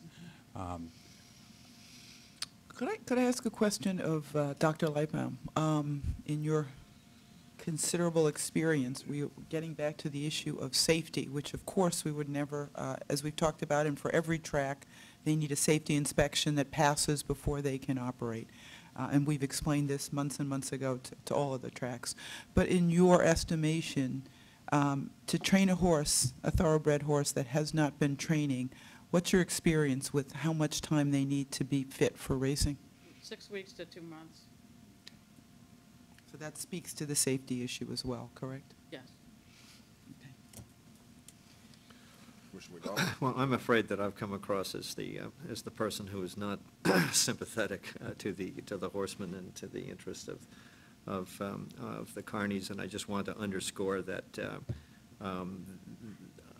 I could not be more sympathetic to the long-term interest of the horsemen and the prospect of a vibrant equestrian horse racing industry in Massachusetts, and I credit Mr. Carney's statement, here, and Mr. Maurizio's, statement that the Carneys aren't in this for money, but rather for the benefit and the interest of the horse racing industry.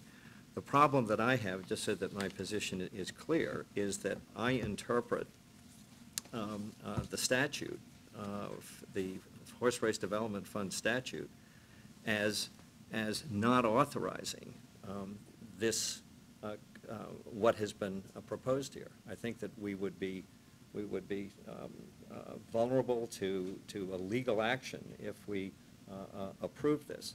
And essentially, my judgment is that what's before us, or was before us, is a flawed proposal, and that I'm not averse to approving individual items, but I'd be very reluctant to approve them without it being packaged into a proposal that thoughtfully addresses the legal restrictions, limitations, and, putting it positively, the authorizations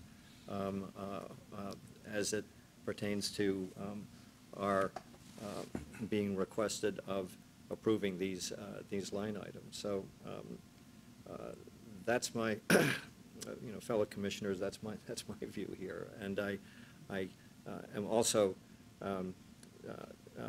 mindful of what Commissioner Zuniga has stated with regard to his concern for precedent and asking the what if and what might happen questions if we were to proceed on this basis today. And I would just to say again, I'm reluctant to approve any item from this proposal without it being packaged into a coherent proposal that addresses the legal principal concerns that I have. If I might just speak to that, Mr. McDonald, a literal interpretation of the Racehorse Development Fund statute says shall, and I think taking a restrictive view without considering the full board's power that is granted to them to interpret and expand, if necessary, what the Racehorse Development Fund says in order to effectuate the purpose. So taking a restrictive view, and I certainly can see, looking at the Racehorse Development Statute, that you could do a literal reading, you could take a little reading, but when we encompass the board's regulatory discretion associated with the statutory mandate, I think that you can reach a discretionary decision without going back to the legal justification of the Racehorse Development Fund. And I think that we've moved beyond that to the regulatory authority and the discretion that sits with the commission to fashion some sort of remedy that meets the legislative mandate to get funds into the horsemen's hands. And certainly if we walk backwards, and Ms. Cameron has a proposal, she has a number in her head that she thinks is workable here. I'm sure some other commissioners may be, but I want to go back to the precedent. The precedent is that Suffolk's spending $95,000 a day to run a race. That's the precedent. These numbers aren't anywhere near that number. If you look at $950,000 to run 10 days of racing, 6 days of racing, 4 days of training. $95,000 a day, that's the comparison. And I think we have that in our submittal. If we look back at the submittal, we're running for peanuts compared to what Suffolk's running for. They're not coming back in because they need $95,000 a day to run, and I don't think this commission's going to grant them $95,000 a day to run. Thus the legislation to use the money contractually and statutorily, the takeout money. That's going to be used for their expenses. We don't have that luxury, although we're willing to simulcast to do that. I think the mandate from the legislature is to get the money into the horsemen's hands. Not at $95,000 a day, we're not asking that. What we're asking is something considerably less, and it's almost the national average to run any track in the country. But Mr. Sporano, you mentioned the mandate of the legislation Yeah. to give the money to the horsemen's hands. They're just turning around and giving it to the track. But that's a legitimate expense. It's a legitimate expense in order to operate and for the horsemen to function. Their main function is to run meets. Their main function is to race. Without the ability to either lease or have the county step forward and offer this track, we can't even get to the point where you can grant the money because racing isn't being allowed to move forward. But looking back at the disparity in the numbers and the ability for Suffolk to race, it's costing $95,000 a day, and that's shown in the legal portion of the memo. We're considerably less than that. And just going back to the national average, what it costs to run Oklahoma or over at Saratoga, we have discussed it with every track. We've looked at their average dailies to run both the front and back side. We are significantly below that. But Mr. Scarano, the difference is this is taxpayer money. We did our homework too. We reached out to RCI. There is no precedent for using a fund like this to fund all track operations. There is a precedent for using monies for rental of stalls. So we, like you, have really agonized over this. But we have a responsibility to use taxpayer money wisely. It's not just give it all to the horsemen. That can't be how we make a decision, frankly. Fully understand, and I'm just going to yield to Mr. Ligorio so he can follow up on that. Just Commissioner Zuniga, who I respect greatly, handing the money over to Brockton, as Chairman Crosby said, it's jobs. This is about jobs. Is it sensible to create jobs in the Commonwealth? Is it sensible to put people back to work? Is it the proper use of racehorse development fund money, taxpayer monies, to put people back to work and to allow this money to go back into the local economy via the way they spend, the way they buy? It's quite possible that Brockton's training days will create about 60 to 90 full-time jobs on the backside from trainers and horses back there. And then the jobs, the firemen and so on and so forth, just the beginning. The racing office is going to employ people that have been out of work for quite a while. It's all about jobs. We keep going back to we're going to hand it over to Brockton. We're going to hand it over to paychecks. It's about money. It's about jobs. This state is about jobs. That money is about jobs. We're creating jobs. We're saving an industry. We're saving farms. You look at this and you'd say, we're handing it over to the counties. I'm not handing anything over to the counties. I wouldn't represent the husband I represent in doing that. But I am handing this money over for good jobs. And those people are going to get paid. And it's going to, the paycheck impact is going to be more than significant. And, you know, without an in-plan study as far as what we've done, because the sampling is so small, I will tell you that we can easily say that the $4 million will turn into $5 million with some limited spending in Brockton. And that we can easily look at something about 2 times that number in the overall economic impact. So are there precedents throughout the state? I can go back to Maryland back in 2011 when they did use gaming money, and it's a different state, so don't get me wrong, I know that. They did use gaming money to help fund 146 days of racing in Maryland because of a situation they ran into. It's been done before in this country. And in this state, this is new to us.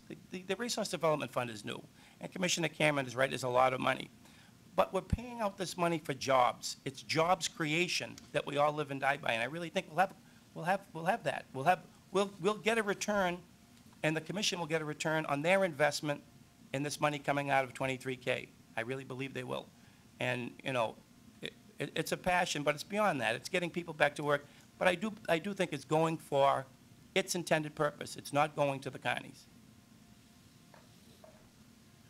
All right, there is a proposal on the table for an informal proposal for to authorize the 400,000.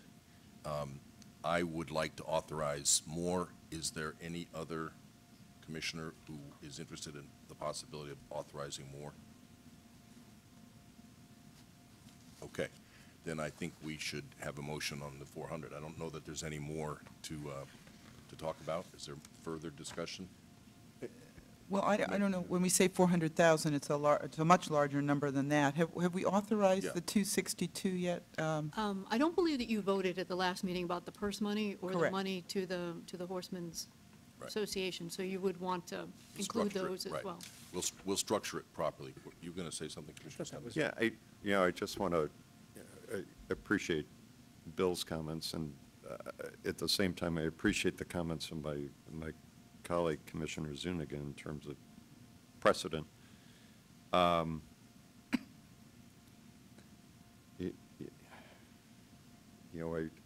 kind of wrestle now with the question of if the Horsemen's Association asked us for an amount of money for their association's operations that included the 400,000 for the training, installing, an additional amount of money for their purposes of helping to conduct racing. I think to Commissioner Zuniga's point, in terms of precedent, we had the other Horsemen's Association come in here, talk to us, put a proposal on the table for a certain amount of money, and a certain amount of money for a study that at the time we didn't feel was appropriate use of the money.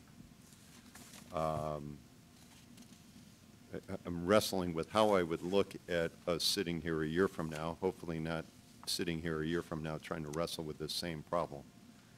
But if the other Horsemen's Association came to us and said, we want this amount of money for administrative costs, we want this amount of money to help us pay the costs associated with conducting a meet.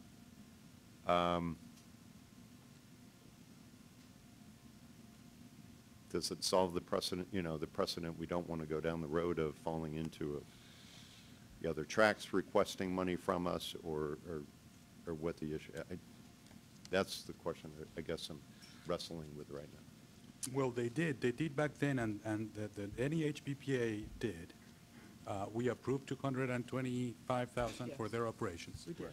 The MTHA is doing that now. Yes. We are about to approve the 262. 262, It's 400. plus the 400 Plus the for 400. stabling, which is different Right. fee, but directly related to the Horsemen. Right. Correct. And I guess my point is, and Commissioner, welcome your thoughts on finding a solution this way of allocating more money to the Horsemen's Association for the purposes of putting on a meet. Well, that's what they're suggesting. Right. That's what they're saying, and they need, and they want $1.4 million. Right. As opposed to having that money go to purses to fund to the Horsemen, Well, they to go still back have to the purse operating. money. It still has to In go through the addition to purses. purse money. Well, and it has to, as Catherine said, it has to go by, It our has to go to licensee is MAS, so it would have to go through them. I've thought too, could it be structured in a different way so that this extra money is part of the administrative and horse racing operation expenses of the association, so that we're focusing on, simply giving more money to the association, who will use it for horse racing operations, which is one of the words there. I think that's it might have been a little different if they'd come in that way in the first place, but I think we're beyond that at this point. As far as precedent, we've talked about this in a number of our dealings. There for sure are issues of equity involved. We have to try to figure out how to treat different parties equally. But we are also we're here as we are on other areas, we are breaking new ground. We are clear to say we are not setting precedents which we expect to be bound by. We're bound by equity and process, and due process and fairness, but we're not bound by these precedents. Each situation is very individually fact-based. If somebody else looked at this and came back in and said, okay, rather than X days of racing, I'll do 4 times X days of racing, if you were to put up some money, and we looked at those facts, we would have the ability to think about it or not. If we decided based on that fact pattern, we could say yes or no. We would not be compelled to do any specific thing as a consequence of this decision. It sounds like you're wrestling with the possibility of authorizing more. Do you want to than the 400. I talk about this without actually another figure in mind beyond the $400,000 that we've already discussed, and I'm certainly in favor. I don't know what that additional request would be, or what that additional amount would be. Well, the only proposal that we've had is that it be capped at whatever the arithmetic was at ICAM's, at $1.2 million or something like that, and that it be very carefully audited by our staff to make sure that it goes for the expenses that we had set out here. And I think between Alex and Doug, we could certainly do that. That's the only other thing that's been discussed at this point. So if you have some other idea, go for it. But if not, then I think we can move on. We're ready for a motion? Sounds like, I just want to make sure that Commissioner Stebbins has finished his thought process. Sounds Never finished. Yeah. All right, then I think we're. Okay, Mr. Chair, I move that we approve the original request for purse monies, which is 2.4, I believe. We can check those numbers. The latest, it was 2.4, and now it's 2.5, and I don't know what that difference. The original was 2.5. Okay, so Yep. 2.5, plus the original request for the Horsemen's Association, which is 262. Yes. In addition to 400,000 from the enumerated list, which is directly related to the horsemen, that is training, installing, rent for 16 weeks. Second? Second. Further discussion? All in favor? Aye. Aye. Opposed? The ayes have it unanimously. I think that's where we are with item 3A. Thank you, folks. Thank you. All right. Thank you. Okay. How's our transcriber doing? All right. You ready to switch to 3B? Yep.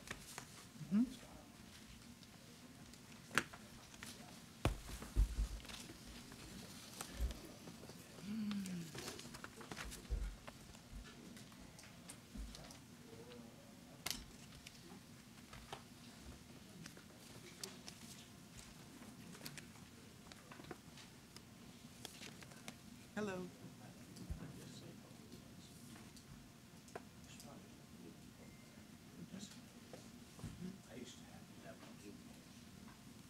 You know, we should, Yeah.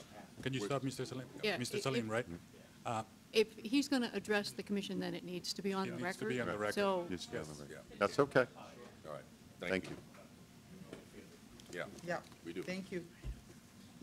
All right, so we're on item 3B, the Brockton Fairgrounds, no, item 3B is being skipped, correct? No, item 3B is irrelevant at this point and being skipped. Okay, so we're on item 3C, Suffolk Downs request for approval of racing officials, is that correct? Yes, that's Okay. correct.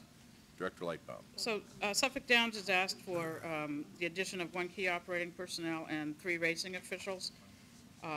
These folks actually worked last weekend, and with the delegation that the commission had given to the director of racing several years ago for time-sensitive issues like this, I went ahead and approved them, but they do need your official vote. So that's what we're asking for, is the commission approve the request to approve their July 28th and August 5th list of key operating personnel and racing officials, pending completion of their background checks by the state police. Alex, are these folks going to be used for the remaining weekend? One or two of them might be, some of them were just used for this past weekend, and the regular people doing the jobs will be back. They had different commitments and things. Okay. Yep, this is in keeping with what we've done in the past in emergency situations for employees, and I agree with Dr. Lightbaum's recommendation, and recommend that we approve this request. You want to so move? Yep. So move that the additional key operating personnel and racing officials laid out in our memo, we approve their Status. status. Good word. Second? Second. Discussion? All in favor? Aye. Opposed? The ayes have it unanimously. Yeah.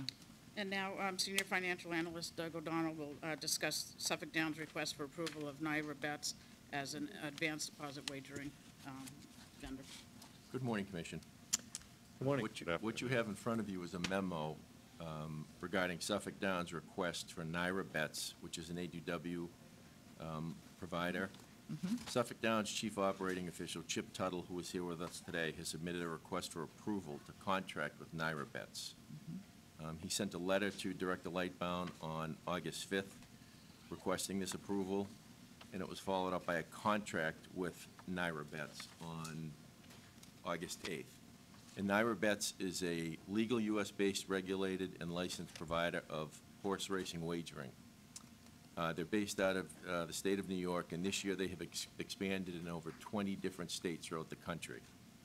They operate in the same manner as the other ADWs that Suffolk Downs is currently contracted with, which is TVG, Twin Spires, and Express Bets.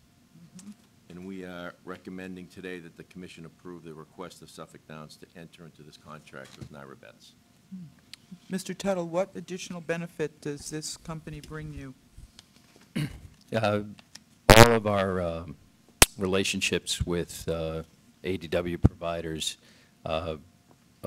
provide a revenue share for the operator, revenue share for purses, and fees, the mandatory fees to the Commonwealth.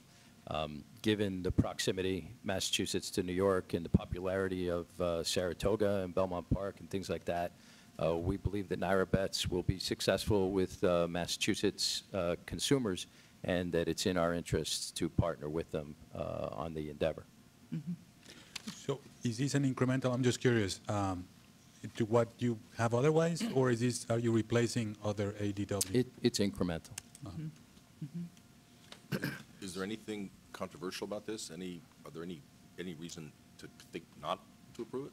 No, they're just looking to get additional market share. And again, they operate the same way as the current ADWs that we work with. So their reports will come in the same way. They pay the same fees to the Commonwealth. And typically, do we license these kind of operations, like in the gaming side? Would this be a? No, on the Or no? racing side, we don't go through. We don't go this through any of that. extensive check. And actually, the ADWs are traditionally approved during the license application in the fall. So their other three were part of their application then and were approved as part of the application, and this is a new group, so. Sort of That's like- why it needs to come in front of you now. Yeah, precedent has been they're licensed as agents for us. So this would be in place, you're hoping, for the last weekend of racing? It'd be in place as soon as you authorize it. It'd be in place as soon as Simulcast. today. It's simulcast, yeah. Right. Right. But I mean, they're looking at starting this August 8th, obviously, it'll be in place for your last. Oh, yeah, absolutely. For my benefit, and I'm new here, as everybody knows, what is advanced deposit wagering? Advanced deposit wagering is a system whereby you open an account and fund money in that account, and then you take advantage of horse racing status as legal online wagering in the United States per the Interstate Horse Racing Act. It's been conducted. And when you say you mean a bettor? You, a bettor, yes. So you may be precluded due to your position, Judge McDonald, but others. We are precluded. We have yes, to remind him. Others can open He's an new to account, this. fund that account, and through their laptop or their phone, execute wagers on a variety of races that we simulcast. So they actually make in effect, a cash deposit, and you're betting against that deposit. Correct. Yeah, in Massachusetts, and they do that throughout the country, but in Massachusetts specifically, there are pretty strict terms about extending credit to wagering accounts. And one of the benefits of, there are some wagering account operators that operate in sort of a gray area and don't, seek to partner with licensees. One of the benefits of us having these relationships is that we ensure that they all, as part of their contract, have to abide by Massachusetts regulations. Right. Mr. Chair, I would move the commission approve Sterling Suffolk Racecourses LLC's request to utilize Naira Bets as a provider of advanced deposit wagering services on behalf of Suffolk Downs. Second? Second. Further discussion? All in favor? Aye. Opposed? The ayes have it unanimously. Thank you. Thank Mr. you. Tuttle, another successful weekend last weekend. We got the reports. Yes, we did have a successful weekend. Thank you very much. The interest remains strong. We had 2 days of very competitive racing, and we are preparing a purse report for the commission as we did last year. Great. Thank you very much. Thank you. Thank you. That's it? That's For it. you? Yes. All right. The fourth item is an administrative update for our executive director, who is not with us today. The fifth is commissioners' updates. Is there anything any of us has?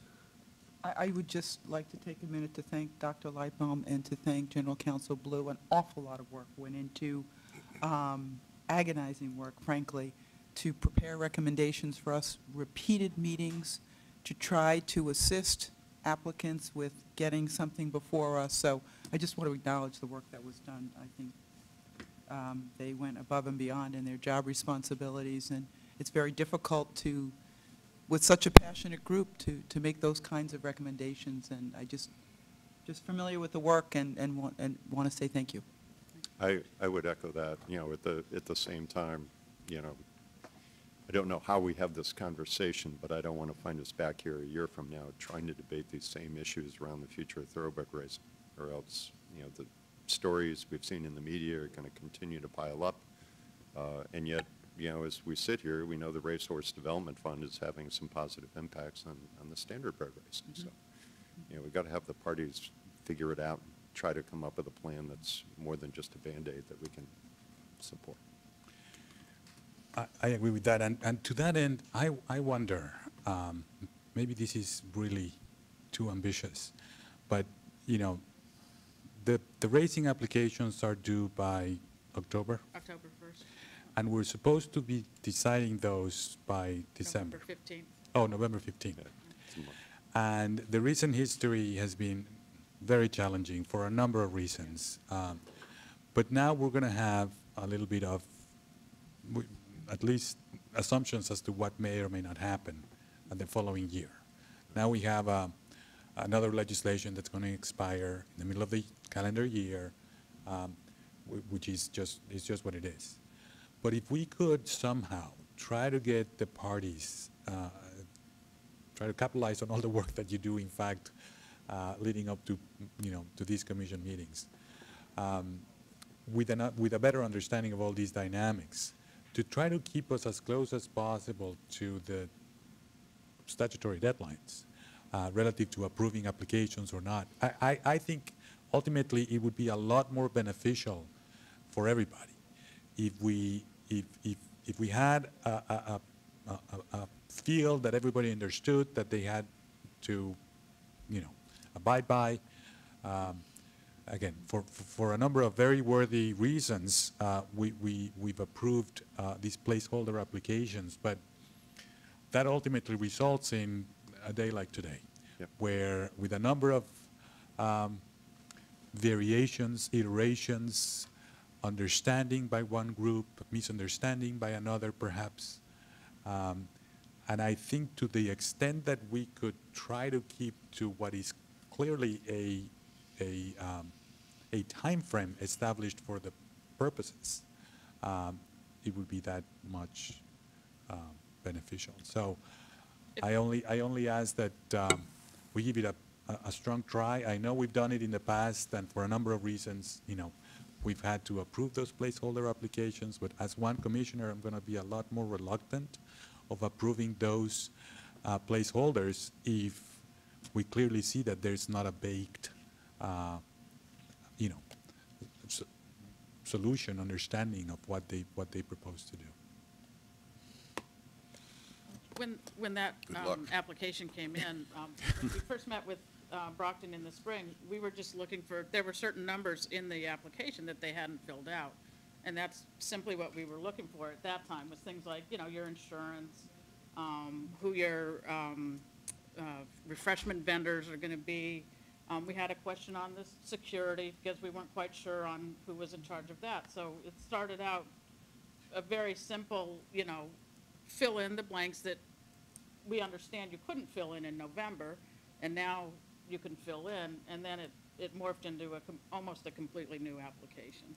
You know, Director Lightbaum is correct. We were looking for a limited scope of information, and we got a lot more different information as time went on. The real issue, as we've all discussed, is that somebody, us if the legislature wants to give it to us, but somebody needs to have the authority to pull all the parties together and come up with a real strategic plan that everybody can get behind and that we feel comfortable utilizing the assets, the simulcast licenses and the Racehorse Development Fund, which are the two real assets here, to get behind. And, you know, hopefully somebody at the legislature will decide that that's a priority and give somebody that authority, which would make everybody's lives a lot easier. Any other? Well, I just want to join in what Commissioner Cameron said in expressing my gratitude to Catherine and to Alex. I think we took up two of our weekly meetings that I have with General Counsel Blue on these issues, and then I swept Alex into the discussion as well, and I'm very, very grateful for their help in my being able to think through the issues. Regardless that my bottom line may not have been what everybody else's bottom line, you know, on it was, but very grateful to you both.